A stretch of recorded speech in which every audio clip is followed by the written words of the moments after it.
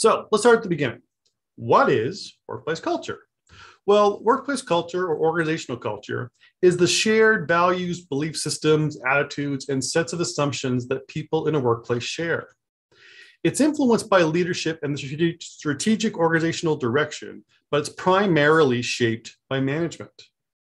Now, workplace culture is the atmosphere, the norms and expectations that govern the workplace. If corporate and HR policies are the law of the workplace, then culture is the society that lives and works there every day. But because culture is not something that we can hold on to or move around or actually see, it's often taken for granted. Due to the intangible nature, workplace culture is often undervalued in its influence on organizations' productivity, profitability, and long-term success. Sometimes when the topic of workplace culture is discussed within the executive community, it's not always understood and given the respect that it deserves.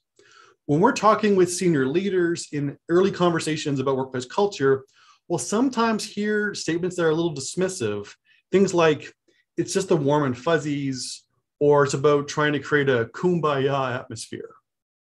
When we talk about the need to create a workplace that supports a strong and inclusive culture, it's not uncommon for someone to say something along the lines of, yeah, I get that employees are important, but my real question is, how can I fill my current vacancies or increase my competitive edge or retain the best talent right now? Now, this can be a challenging barrier to overcome, but the key is to align the outcomes of workplace culture to these specific pain points. If we do that, we can shift the perspective. So we're going to look at some data that builds that connection in a minute or two, but it's vital for people to understand that talent attraction, employee well-being, change management, workplace safety, remote working, and organizational profitability are all heavily dependent on your workplace culture. Now, there is sometimes the bad habit of there being like a lack of sophisticated understanding when it comes to workplace culture. And that really comes up when we are hearing it dismissed as making employees feel good. But the truth is, it's more than that. I like to compare the role that culture plays in the workplace as being as essential as electricity in the workplace. Electricity is what powers our equipment, our buildings, our communications.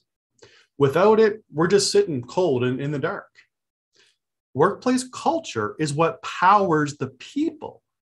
The people are what make our products. They are what provides our service. And the people are what really powers the business. Dismissing workplace culture as just the warm and fuzzies is like dismissing electricity as just keeping our lunch cold in the fridge.